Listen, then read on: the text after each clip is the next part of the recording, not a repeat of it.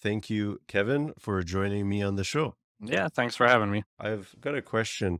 What are your interests, Kevin? I got a lot of them. I played tennis in high school and college. I still play tennis today. I play a lot of golf, but any competitive activity, chess, whatever. I'll play board games. I play volleyball. Pretty much dabbled in most sports, basketball, baseball. I like to travel.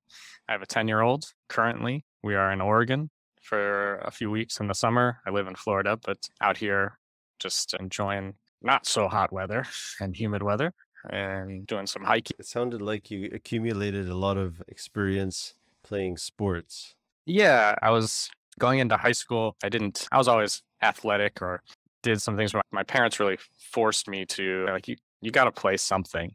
And I credit them with that because I made a lot of friends playing sports. And through college, that's my main friend groups were people that I played tennis with and other sports. It made me more social. And I really credit them for forcing me to do that and thank them for that because now I have a lot of lifelong activities that I can do keep me healthy, fit, as well as my mind I fit. think it was a good complement to your studies to have the kind of sports integrated with math. Yeah, it's good to have an outlet. It's hard to just be in a room all day or the library all day. It's good to be out exercising, get your mind doing other things. I always think of math as being like a creative outlet, and the more ways that you can use your brain and create connections, whether that be through sports or games or conversation, then the more it can help develop a math skill set. Yes, that's great. I'd like to transition to ask you about tutoring.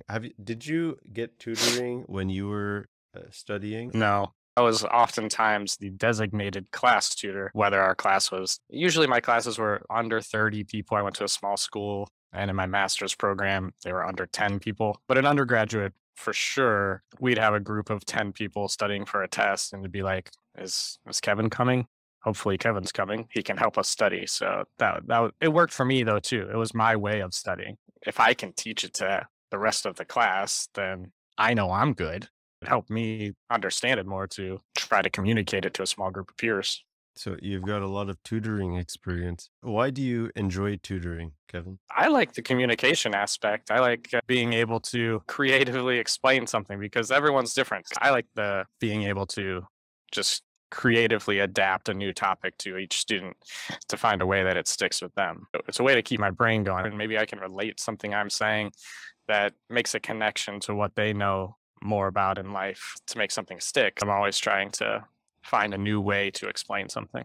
Awesome. And what do you think is the key to success in math? So you mentioned there that you explain things in different ways and you communicate very effectively with the student, which seems to help. But what would you say is the key to success? The key to success is being open to failure because at my university, I taught a lot of remedial math classes and introductory algebra courses. And the number one problem was students not doing the work because they didn't know 100% how to do it.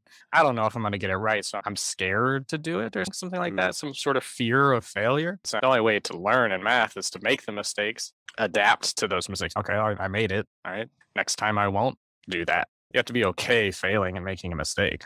Yeah, I think you hit the nail on the head there. I think Yeah. a lot of people are afraid even of asking questions. Yeah, sounding like they don't know what they're doing. That's okay. You're in the class for a reason. You're not supposed to know. If you knew what you're doing, you'd be on the other side. Yeah, definitely be okay asking questions.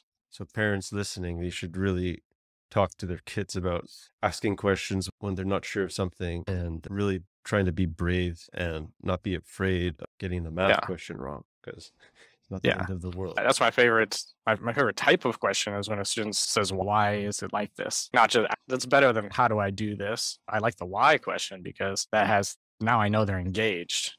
They want to know, where did this come from? How does it fit in with everything else? And that leads me to my next question is what can students do to maximize their learning? So you mentioned asking why, like why does this work? What can students do to maximize their learning? It maybe sounds basic, but at least with math, you got to practice, right? You can follow what I'm saying all day, but if you're not actively writing it down and following the logic from your brain to your hand to your paper, then there's going to be a disconnect 3 days later when you try to recall it. The line of logic's very clear in my head. So when I explain it, I try to make it very clear in whatever way you're going to understand it. And you could say that you can nod and say, yeah, I get it. That makes sense. But again, 3 days later. So that's something that I just came to mind is doing the work, doing the homework, working on problems immediately after learning them. I am normally a procrastinator, but I do remember with my math homework, it was always go to math class, do the math work. It was never, I got class 3 days from now. I got a whole weekend. I'll do it on Monday morning or Sunday night. It was, I just finished class Friday at 3. I'm going to go do an hour's worth of work. So I get to hammer in what I just learned without any gaps in that. Like when it's fresh in your head, that's the time to practice. And Yep. that makes a whole lot of sense. If you could do anything without failing, what would you do, Kevin? Yeah. See, tying that back into the previous statements or questions, I don't know if I'd choose that route. That seems too easy. Are we learning anything if we're not failing? I feel like if I'm not failing, then I'm not pushing myself far enough to grow. I don't know. I would abstain. Bring me more failure so I know that I'm growing in small doses. I don't want to be just like, I need some success in the middle, but Right. Cool. And what experiences in life, you mentioned that you're somebody who appreciates learning from a good failure. What experiences in life taught you those important lessons? that's a good question. As an undergrad, it was more about maybe trying to fail less when it mattered. So I would often, I don't know how much my advisor approved of this. She never kicked me out of her office, but whenever she had office hours, I would just go sit in the corner, not in her chair because I didn't want to take up anyone else's time. But if anyone had an important question, they would come in. But I would just sit in the door doing my homework. And if I had any questions, I'd be okay. I would just be like, hey, you got a second? I appreciated having learned to ask questions. Like that was okay. That was a big help to me, having like essentially having a professional tutor sitting right next to me, being like, hey, I don't know how to do this problem. Or I'm stuck here. Can you give me a nudge in the right direction? I'll go back. That really, I guess I was motivated to do that because I wanted to perform well on the test. So it was purely failure on test avoidance strategy was learn to ask questions before it's too late. Yeah. It seems that math is something that you can't, for lack of a better word, BS. So it's a reality check. It is. And you don't want to have that reality check when it matters. Yeah. That's so true. I've got specific questions about your morning routine. Can you tell me a little bit about your morning routine as a math tutor? Maybe it should be like afternoon routine because I have a daughter. So my morning routine is probably, we'll say, just revolves around her. She has to get up and go to camp in the summer. She has to get up and go to school. So I wake up with her, make breakfast, get her ready, prepared for school or whatever she has for the day, and drop her off, then come home, and then probably just relax for a couple hours because most people don't tutor. I tutor mostly high school or college age students, and high school students, they're in school till 3. So I don't really, my job really picks up in the afternoons. So yeah, my morning routine is daughter centric and just relaxing or maybe doing some, maybe exercise or something just to prepare for later because most of my afternoons are full. So you've got a lot of business and you ease into your day. It's nice that you can balance tutoring and family life because you're a family man. 2 jobs in a sense. Yeah. And it helps to be able to tutor online and be able to do it sporadically and choose your hours. They're chosen for you. Like I try not to turn down any business. So I'd like to work as much as possible. So it's a forced hand. I really would like to tutor from 10 a.m. to 3 p.m., but not many people are free that time. Forced, but I do a little bit of freedom. I'm in Oregon on vacation now, still working. It's nice to be able to travel and work. That's nice. And what's one thing about your business, your tutoring business, that happened and you didn't expect it? Like any surprises? Just the continuous business is always surprising to me. It's my only job. It's not a side job. So I do need to work enough to sustain mine and my family's life. I transitioned out of the university. I have one business partner that I work with, and we have our company, and it's never slowed down. And that's surprising. Every once in a while, like during Christmas break, when business is slow, I'm like, is it gonna pick back up? So there's always like a fear of what's gonna happen. But after a few years, I started to gain confidence that it'll just always, it seems to keep working out. So that's continually surprised, but a good surprise. 'Cause thankfully, it keeps going. So must be So, doing something right. yeah, yeah, that's great. That's awesome that you're successful and it's working out for you. Thank you. Um, I've got a question about tutoring for you. What's a common myth about your job as a math tutor that you would like to address? This might not answer that directly, but the common myth that I hear the most about math, just in general, Hmm. not my job in general, is that people think of math or grow up learning math in a rote, linear way, and the questions are always, "How do I do this problem? Give me the step. How do I do this? Then this. How do I do it?" And then new problem comes along that is like a slight variation from the last one. Oh, give me the steps to do this one. So they think of everything as compartmentalized. So it's a very narrow thought Mm. towards math. But that's where I think that's the biggest myth, I think, is because math is wider, right? The wider you can make your gaze into math, the easier all the things become because you start to see a connection from over here to over here, and then you can start to apply what I learned over here to what I learned over here. Right? And that goes on at the highest levels of math. And that's something that most people don't know because you don't get updates on your phone for math developments, but you oftentimes see someone combinatorics coming up with an answer to an analysis question because they creatively adapted the algebra and analysis to a combinatorial sort of notation, and they were able to find the solution another way that these people would have never thought about. It's not linear. It's very wide reaching. So that's the myth that is impossible to dispel. Or Mm. hopefully I try to dispel it, but it's a wide reaching myth. That's great. What's one of the biggest challenges that you're facing in your role, and how are you tackling it? Currently, for our business, what you're asking, Yeah. it's how to deal with growth. It's very nice in us contained currently, but with continued growth, it's hard to figure out scaling. Like currently, my partner and I, we work from our homes, we communicate via text, but if I add two more people, then those texts become more complicated. And do we need a location or an administrative person? So Mm. it's very difficult to take the next steps into making the business one step larger. I don't, both of us are math people. We're not marketers. We're not, I guess we're entrepreneurs, I would suppose, but we didn't go to school for that. We don't, we don't have business degrees. We don't exactly know what the best route is to go for it. So that we're grappling with that at the moment. Cool. I've got some math questions. I wonder what do you say about why is math important? You get that question often as a professor, especially for the classes I was teaching. When am I going to use the Pythagorean theorem? I was at the store yesterday and I didn't use trigonometry at all. So you get the question so much, you just roll your eyes sometimes. But it's important to learn regardless of what your future goals are because it helps create an analytic thought process. You're not always, it doesn't have to be working with numbers. Most of the math that I did, you can attest to, probably in your degree, is doesn't involve numbers a lot. It's a lot of abstract thought processes. So the better your abstract, analytical, logical thought processes are, that applies to everything. I feel it's made me better at connecting dots in different realms. It helped me do better in all my other classes. I went to a liberal arts school, so I took classes in theater and art history and religion, and it made me better at connecting dots from class to class so I could recall things better because I was able to directly connect these things. I think that's the importance of math is Mm. developing the thought process. Are you going to use sine and cosine in your job? 99.9% of you will not. Guarantee it. If I wasn't tutoring, I wouldn't be using it. I might think about it. Sometimes I have fun with it, but no, you probably won't be using too much advanced math. That's not the point of it, though. No.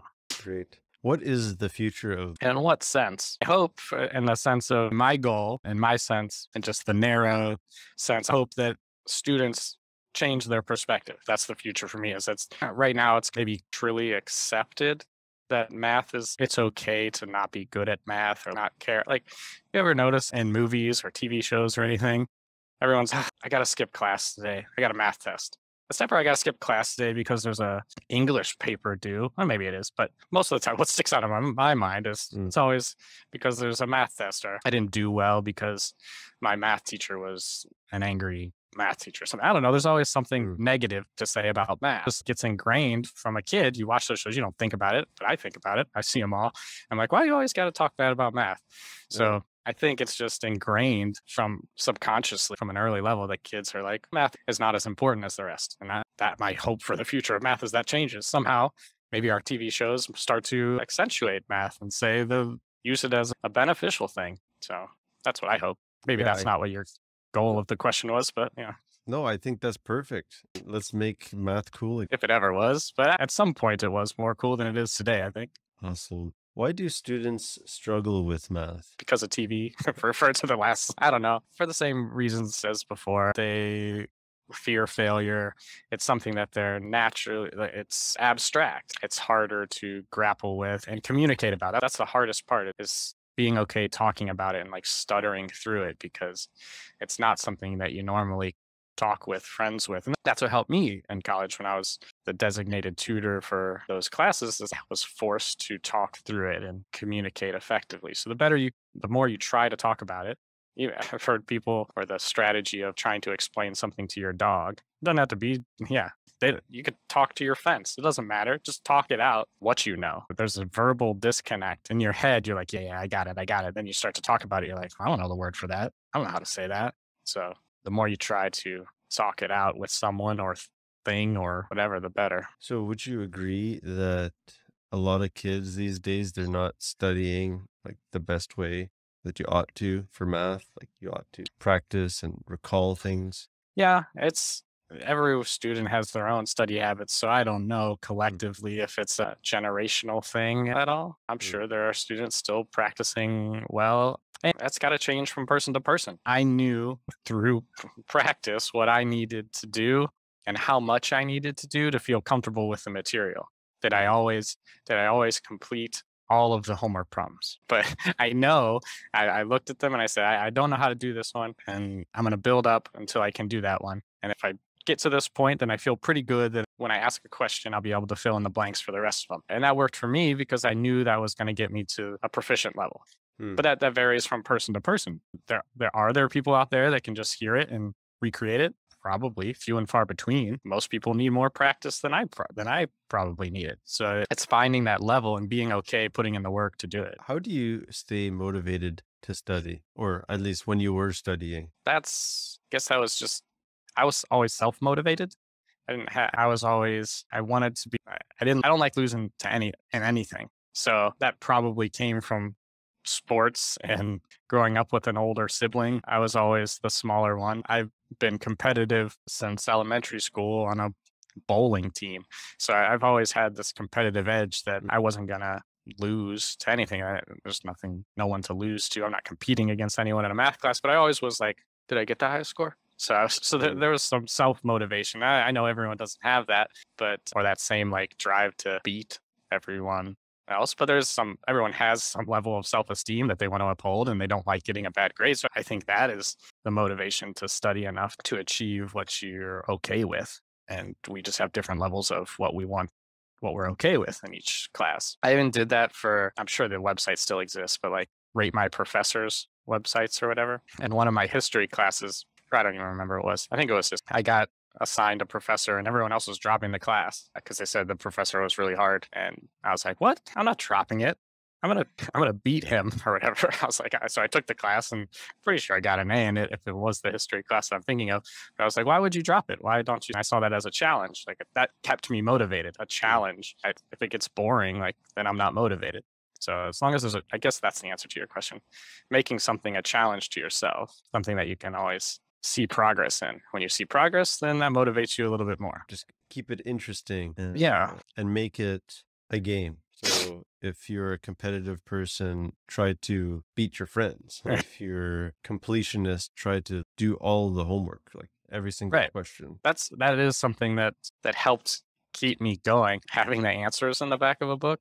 And if I would do a problem, check the answer in the back of the book and see that it was right, then that's the little nudge in the right direction that you need. So having immediate feedback is nice. And there's lots of online programs that people do their homework on now that give you immediate feedback So there are some positives and some negatives to those, but that's outside the point. But the immediate Mhm. feedback is nice to keep you motivated, knowing you're doing something correct. I love what you're saying about that almost dopamine hit when you Yeah, solve a problem, exactly. Yes, that's a good way to put it. and it feels so good, right? It's Yeah, accomplish something, even something so small. Yeah, but you yourself did all the steps, saw through the logic, wrote it down. Yeah, it's, whether that problem was easy or hard, it's subjective, person to person. But yeah, knowing that you're capable on the smallest scale of succeeding is certainly a dopamine hit. and what can the parents listening do to develop that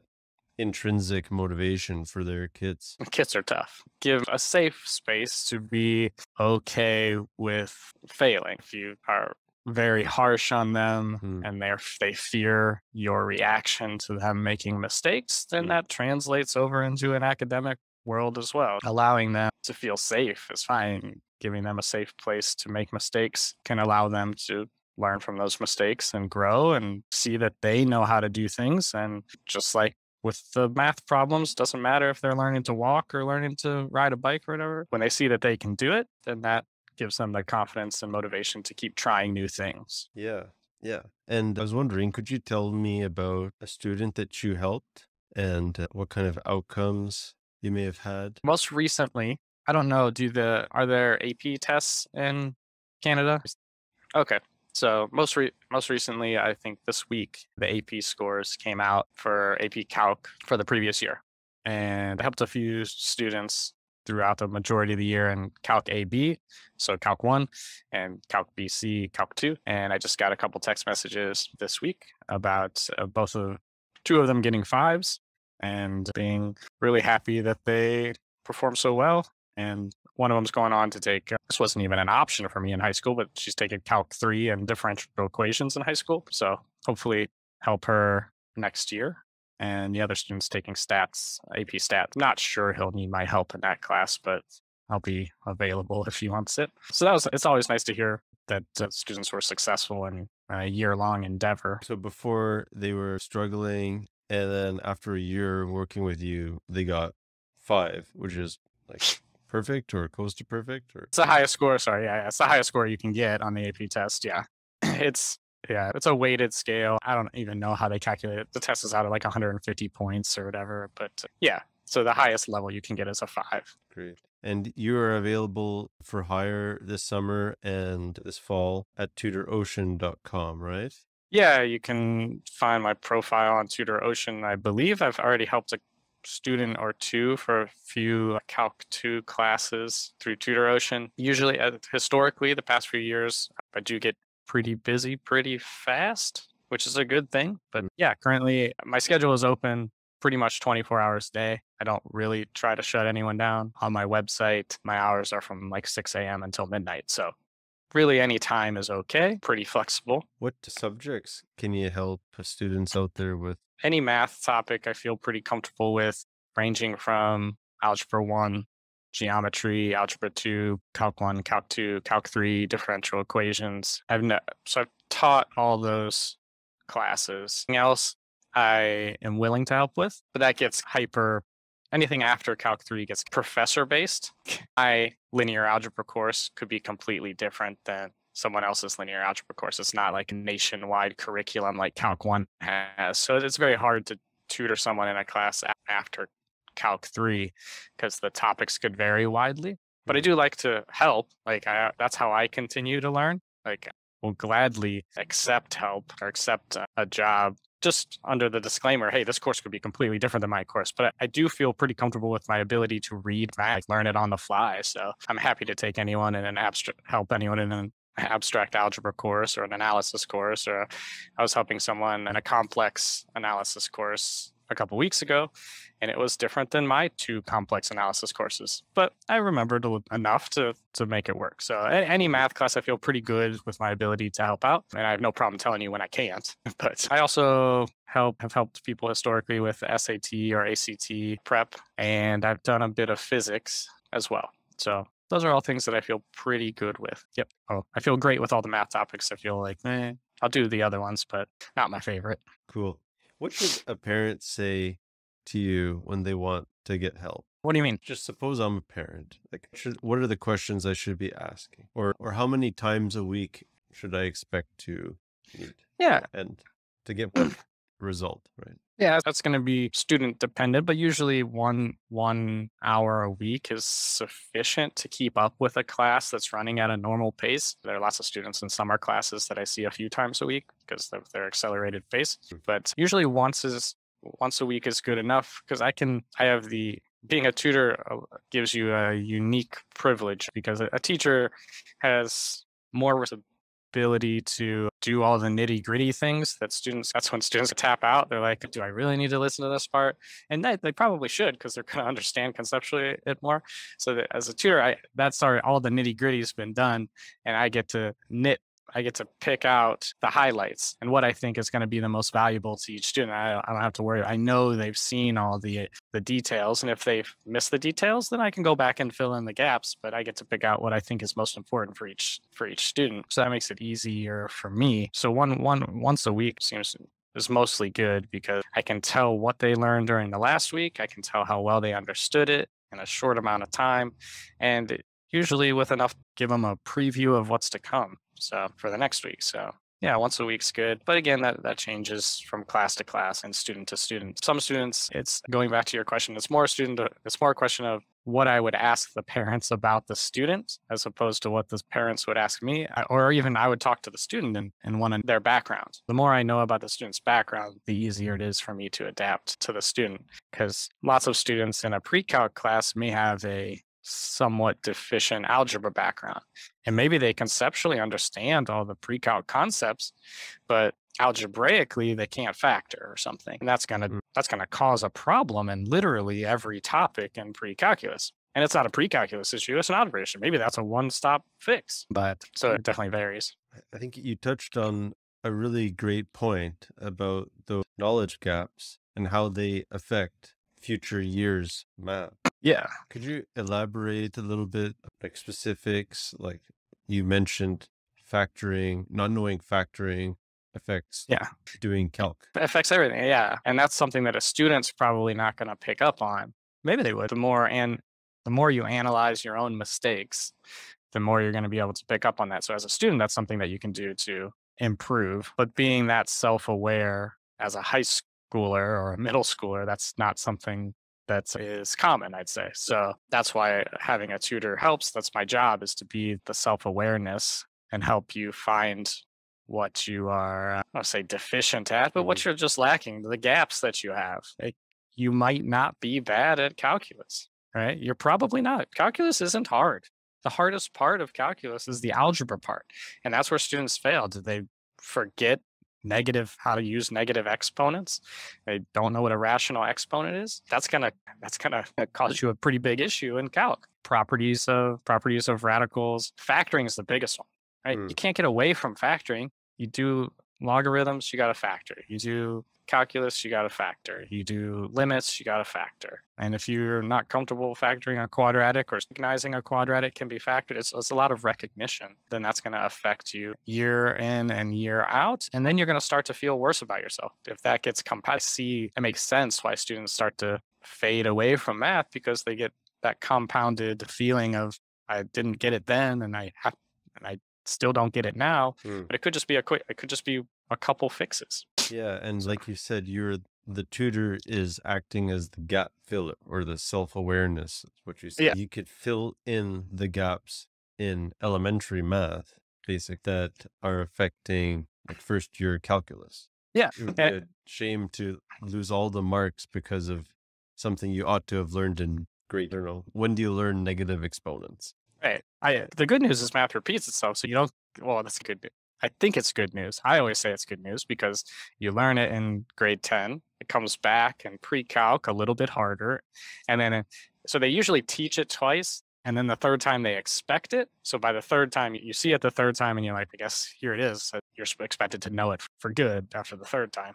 So I like that math is a little bit repetitive in that sense from the learning perspective, because it helps you fill in the gap, because it's inevitable to have gaps. Right? You don't just see it once and know it.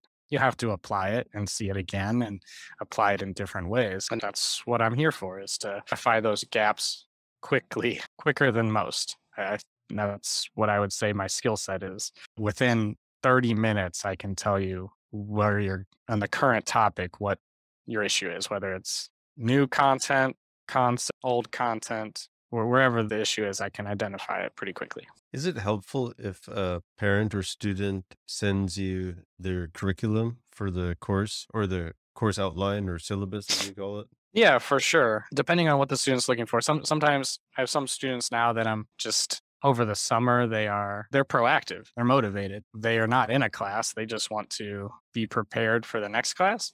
So in that case, I always ask, can you get a hold of your next year's teacher and just ask for a syllabus or ask for the just the book that you're going to use so I Mm. can at least pull information and problems from what you're going to see. So yeah, it is that in that respect it's helpful, especially when I'm just like extemporaneously teaching a class like preemptively to a student. That's definitely helpful. In the middle of a class, usually if I'm seeing someone every week, I know where their class is headed. And most curriculums for high school classes up through Calc 1 and Calc 2, those are pretty standard. Like I know the progression of those courses. I don't need a syllabus to tell me what's coming next. I know what's going to happen. But it's always what is valuable to me is the having problems designed or chosen specifically by the professor, because then I get to know what their professor was emphasizing. So if there's a specific topic and they don't, let's just pick something easy, like say you're learning derivatives or something, and I see that the homework that was given is only polynomial derivatives and there's no exponential or logarithmic functions, then I know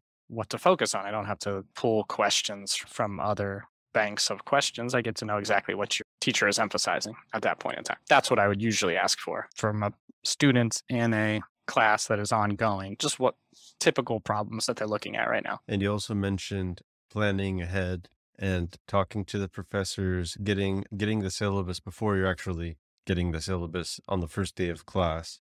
Yeah. Pairing that with a tutor of quality like yourself, and then you've got a plan for success. And a lot of, let's be frank, that a lot of students are struggling with the math, like courses that they're taking, they've got to do first year and second year math.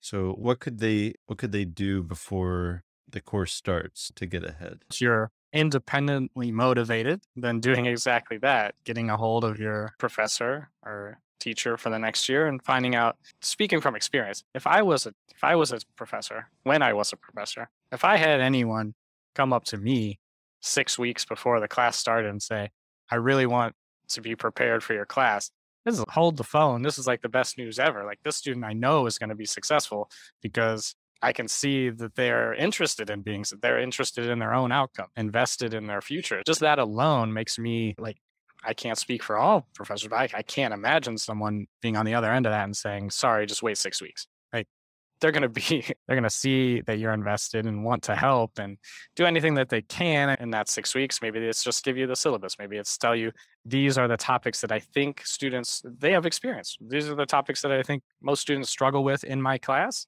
And just knowing what those topics are, then you can take them to a tutor and say, I want to make sure that I'm good on these because this is what my future professor thinks most students struggle with. So that would be something, if you're trying to plan ahead before a class to make sure you're successful. I think that's a good. Awesome. Kevin, do you have any packages available on Tutor Ocean that the parents could take advantage of? Yeah, I believe I do. They're there. I don't know what they are, but I made them, so they're a deal. They're better than individually purchasing them, but sure, they exist. Awesome. Kevin, thanks for getting to showing who you are. And we're really honored and happy to have you on our platform. I do hope that parents and watching this, they'll pick you up and try you out with their kid. Or if there's any university student out there listening, you're definitely someone who can help them.